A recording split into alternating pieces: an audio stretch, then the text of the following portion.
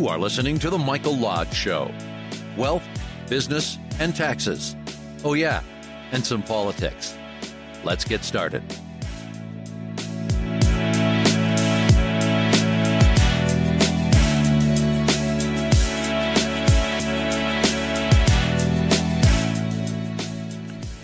And welcome to the Michael Lodge Show. This is Michael Lodge. I'm glad that you have joined me this morning. This is a Monday morning.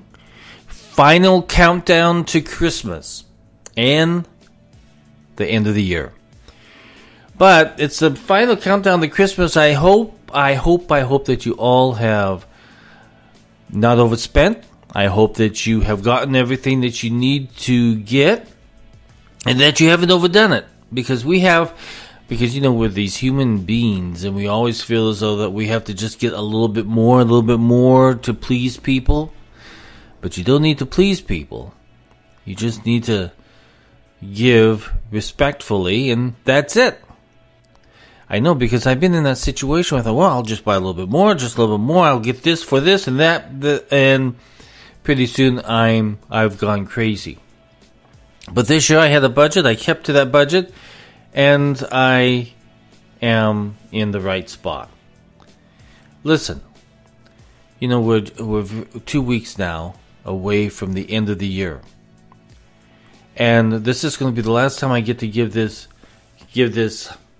lecture to you, and it's a good lecture, so stay tuned, get your cup of coffee, and stay tuned, because it's important that we talk about this. I've talked about it throughout the course of the year, but this is my last time to talk to you about the subject of personal finances in your small business. Now, I have been saying for the last few weeks now, and I've been pushing you guys to please sit down with your journal, with a piece of paper, whatever you have to do, and lay out a strategy for 2021. It's very important, because if you haven't planned your financials for 2021, you're going to be living the same year as 2020 or 2019, whichever it is.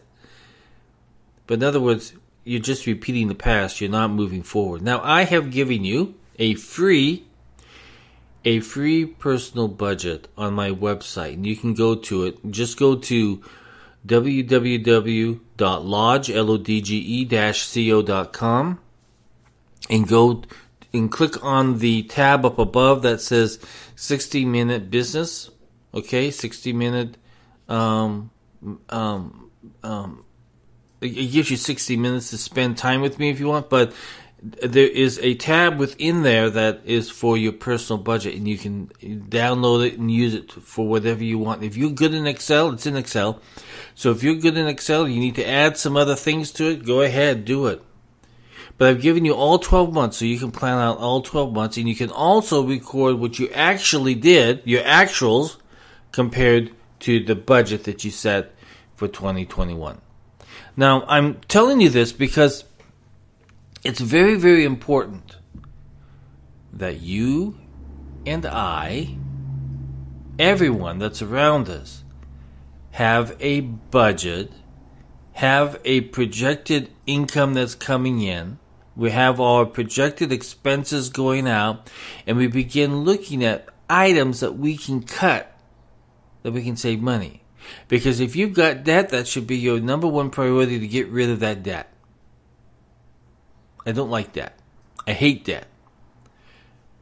And if you can get rid of that, then you can start putting money away for savings. Get rid of the debt, then start putting money away for savings, your 401k plans or retirement plans or whatever you need to do.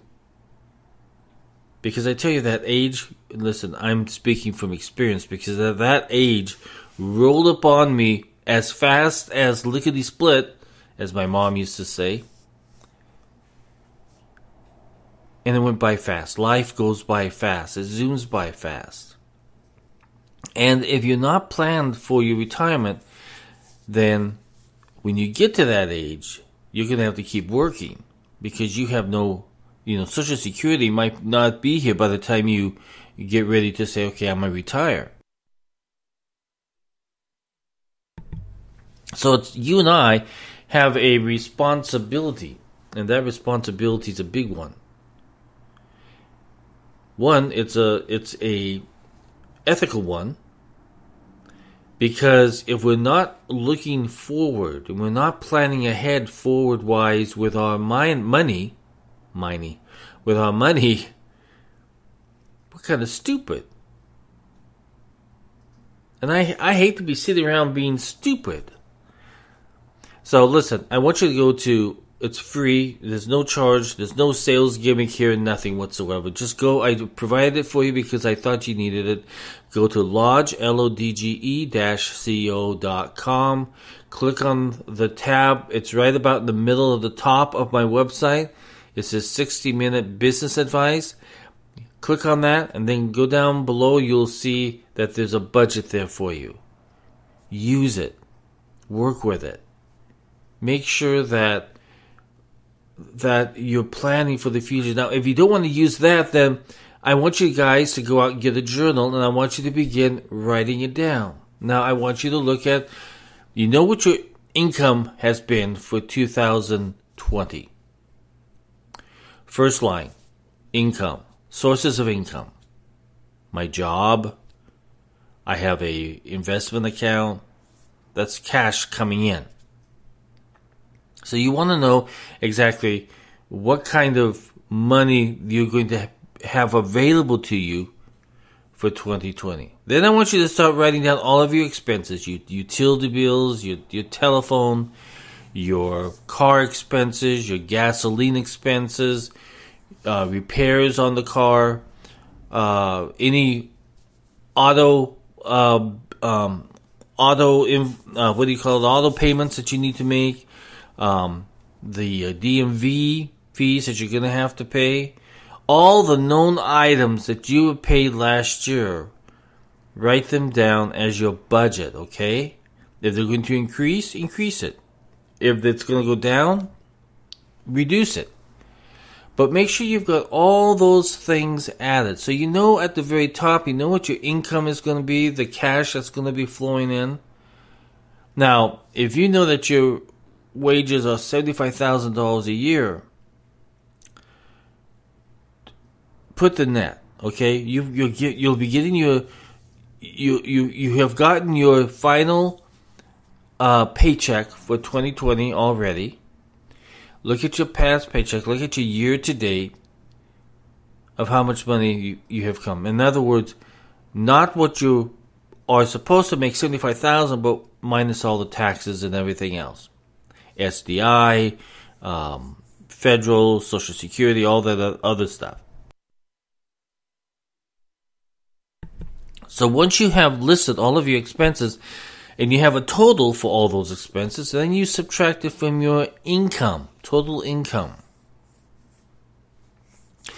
Then you need to spread it out over the months. January, February, March, April, May, June, July. And show exactly what your income, what your expenses are on a monthly basis, and what your take home, in other words, your net cash that's going to be available to you. Now, if your net cash isn't adding up, something's wrong. That means you need to go through this and look at it. So it's just like on the business. Income minus expenses equals net income, right? So we need to look at your cash flow for 2021. Because you're going to have to do some planning. And I'm going to give you a warning sign here, okay? The economy, we don't know in which direction it's going to go. Right now, it's a guess. We are seeing capital and cash from major corporations and investment groups heading out of the United States, which that kind of gives you an indication that they're thinking that the taxes are not going to be very happy. I mean, they're not going to be very good for all of us. Because that's all we know right now on the Biden economy, is that he's going to raise taxes on all of us. Not just the millionaires, but on everybody. Don't ever believe that he's going to attack the rich, because what they think of rich includes you and me, Okay, we could be making $50,000 a year, and we're considered rich by the Democrats. So we don't know what's going to happen on the economy. We also know that small business confidence levels in the United States economy dropped by 2% as of November. Dropped. And if it continues to drop, that's going to tell us that small business is not confident in what's going to happen with the new economic policies coming out of the White House under Biden.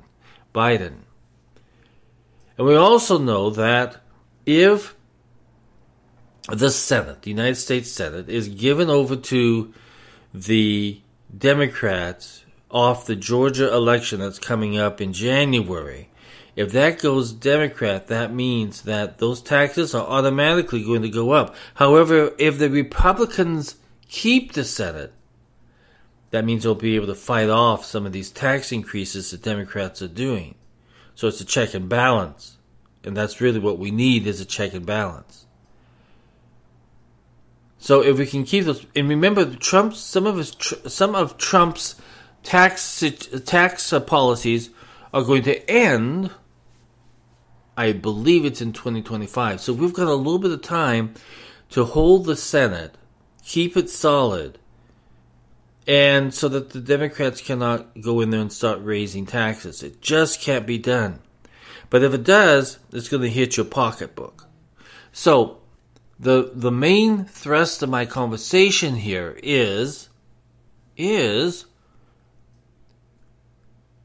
spend your money conservatively.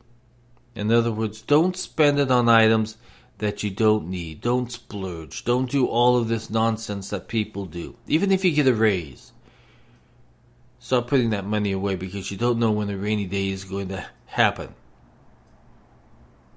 And let me tell you, when that rain starts coming down, you need a cash flow, a cash backup, an emergency plan, if you want to call it that, to back you up during those rainy days. I just don't see a good economic forecast at the moment for 2021.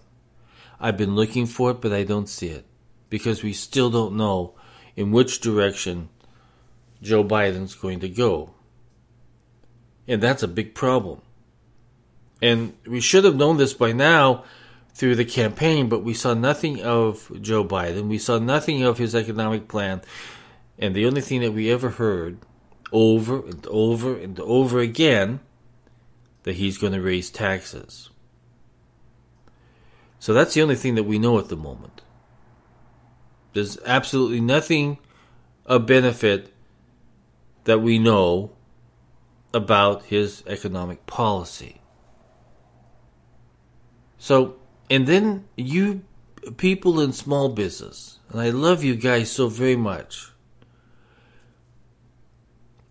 You have had a tough year as small business. And you have had that situation where you were almost killed, you almost destroyed because of government interaction within your business, telling you to shut down. And you shut down. And a lot of you are no longer in business, but you still have to file your tax return. And some of you are still in business and you have to plan for 2021. So I'm suggesting this to each and every single one of you, individual and business. You have exactly 2 weeks. In fact, you don't even have that long. You have today, Tuesday, and Wednesday, and a little bit of Thursday. And then all the next few weeks of Monday, Tuesday, Wednesday, and again Thursday. So you've got 8 days to pick up your phone and call your tax accountant. And if you're not doing that, you're being stupid. Because if you are not calling them right now, because there's a whole bunch of tax changes that took effect in 2021, especially if you're a small business. If you haven't been talking to your tax practitioner throughout these last few months and looking at all of the provisions that have come out of Congress, especially when it relates to COVID 19 and all of the things that were postponed on payroll taxes and everything else. If you haven't been talking to your tax practitioner, you need to be talking to them. And I've told you this time and time again, that you need to, within these last few days, sit down with your tax practitioner and see if there isn't anything else that you can do tax-wise to help you out for 2020 and to plan for 2021. I believe in working with tax practitioners. Now, if your tax practitioner isn't proactive that way and isn't reaching out to you, maybe it's time that you got a new tax practitioner. But it's time that you and your tax practitioner sit down within the next few days and plan how to end 2020 and how to plan for 2021. And I would suggest that you start reading up on it too. There's lots of articles. Excuse me. There's lots of articles out there on Google and every place else. So, what I'm trying to get to is that you've been given some tools now. We've talked about taking a journal and writing down your budget for 2021. I've given you a free but I've given you a free Excel worksheet to plan your budgets out. And we've also talked about spending some time with your tax practitioner and sitting down and seeing exactly what you need to do. Ending out 2020, planning for 2021. So you have this short period of time now, even though I've been warning you about this for weeks and weeks and weeks and weeks, that you need to sit down and talk about your tax planning for 2021 and ending out the god-awful year of 2020. I love you guys out there, and I want to see you succeed. And it takes some work. It's hard. And it's no fun to sit down and talk about your budgets and your taxes. It's no fun at all. It's hell. But it has to be done. And you have to become proactive in dealing with your personal finances. It's vital. You have to be good stewards. You know, God talks about being good stewards of our finances. And that is our responsibility, is to be good stewards of our finances. To be able to take care of our families. To be able to make donations to good causes. To be able to plan for our retirement. To be able to do all these things that are needed. So we've talked about your personal finances. We've talked about your small business finances. Now you need to think about one more thing. And I've been talking to my friends and people out there. If you have not sat down and put yourself a will and a trust together, if you haven't developed one for your family, for you, it's time. Those of you who are 50 and 60 years old, and I know they're out there because they're my friends who I've talked about last week with them on a personal basis, and hopefully you're listening. Sit down and put a will together. Sit down and put a trust together. These things happen too. I tell you, death comes at the most strange times, and we have to be prepared. We have to be able to think forward and to say, how am I going to take care of my family and my children? The taxes that may be sitting there that you haven't thought about. Listen, death and taxes, it never ends. It keeps going on and on and on.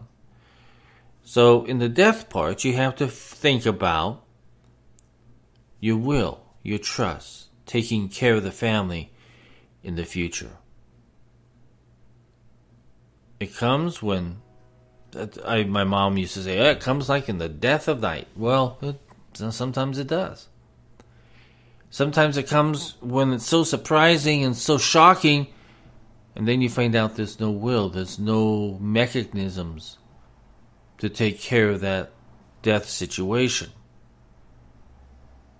So that's your goals for the next 2 weeks, and maybe even into the first week of January.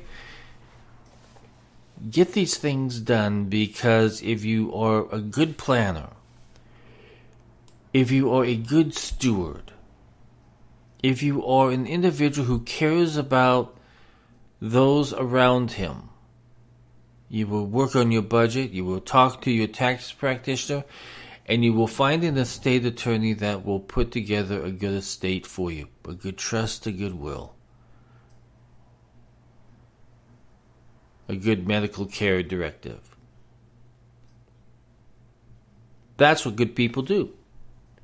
They're always thinking ahead. So, again, go to my website at www.lodge-co.com.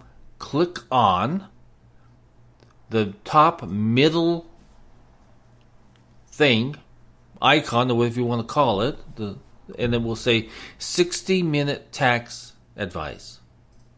60-minute business advice. 60-minute business advice. Click on that, and then go down into about the middle portion. You'll see a tab there that says budget. Click on that, download it, start using it.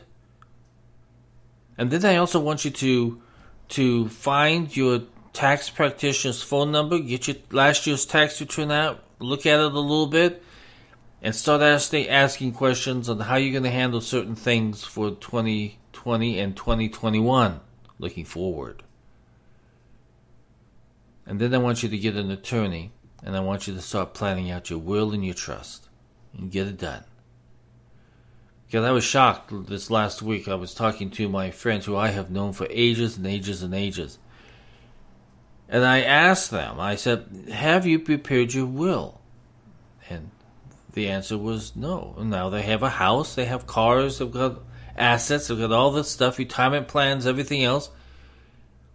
But they have told no one of how they want that handled if one of them or both of them should pass away. Or the blunt word, die. Don't wait. Don't let the state decide and probate what's going to happen to your stuff. You're responsible for that. Do it. So listen, I hope that everybody goes out and has a great Christmas. I want you to shop at your small business because they need your help. In fact, they need your love because they've had a tough year. 2020 for the small business. It's been a tough year. Support them. Love them. Shop at them. So you have an assignment. Are you going to do it? I hope you do. You have an assignment. You have an assignment and you better do it. Otherwise, I'm coming after you. I believe in being proactive. And I believe that you do too.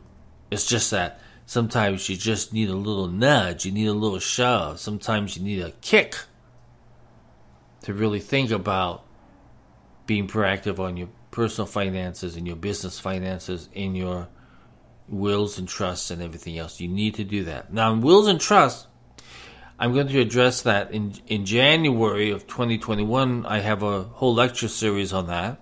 Not a lecture series. It's really not a lecture. It's more of a program.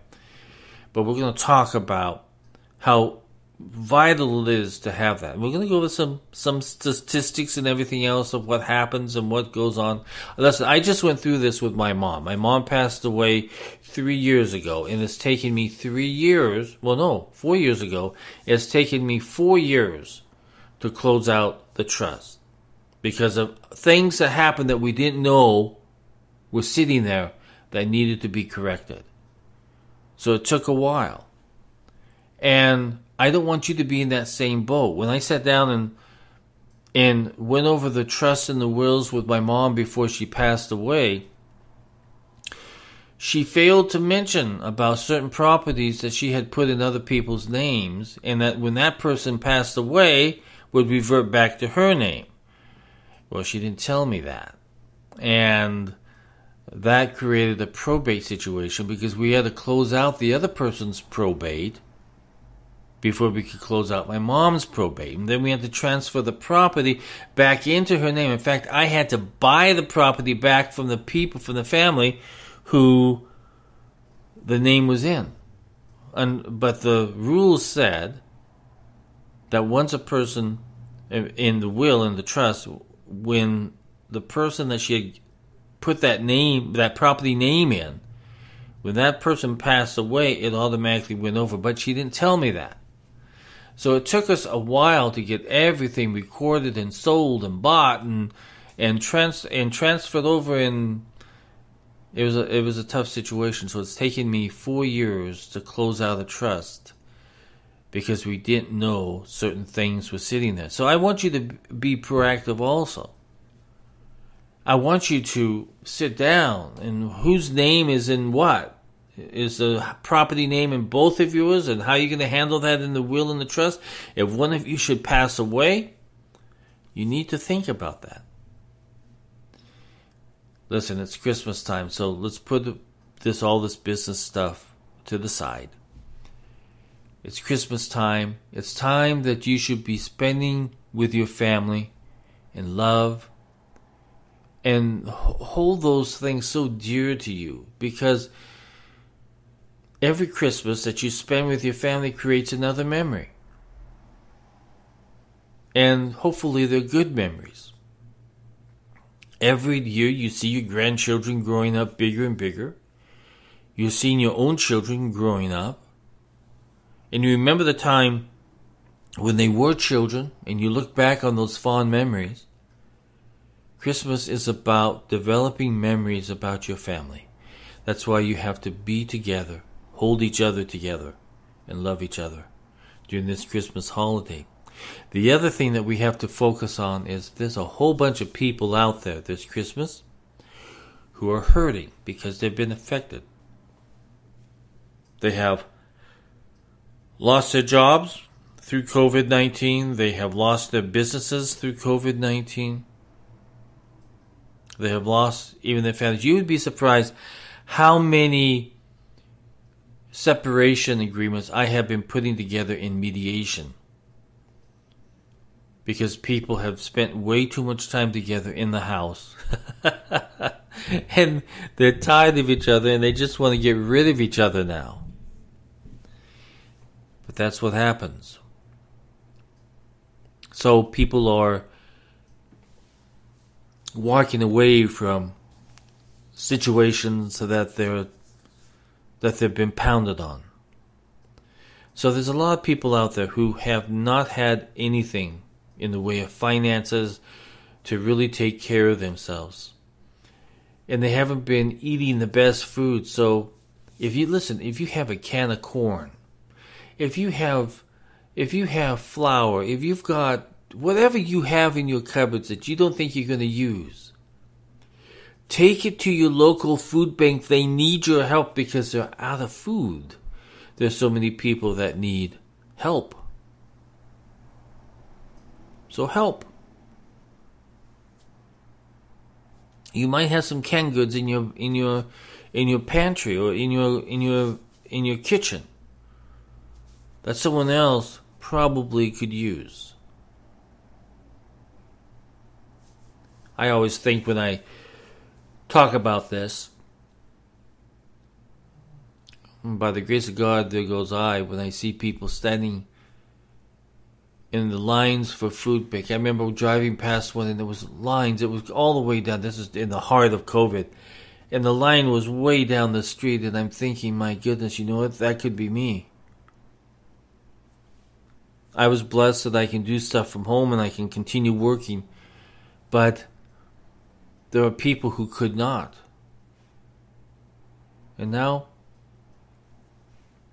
even to this point in time, they're not able to take care of themselves by buying enough groceries to feed themselves or their family. So you know what? We're Americans. We love our Americans. We love our fellow people.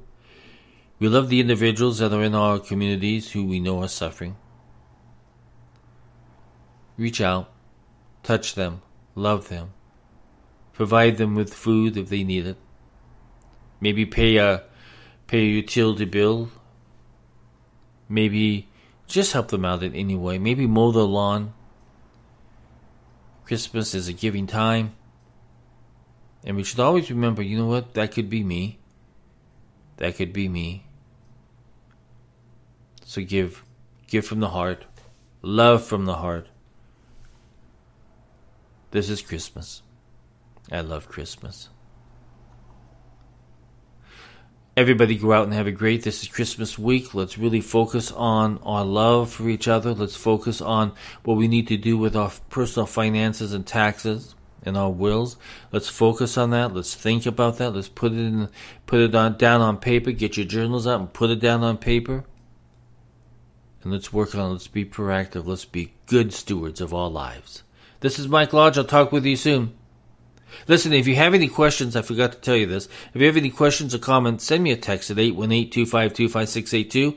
Again, that's 818-252-5682. Or send me an email at info@lodge-co.com, and I will respond to you. I promise you I will. I will respond. This is Mike Lodge. Everybody, Merry Christmas. Love you all. Bye-bye.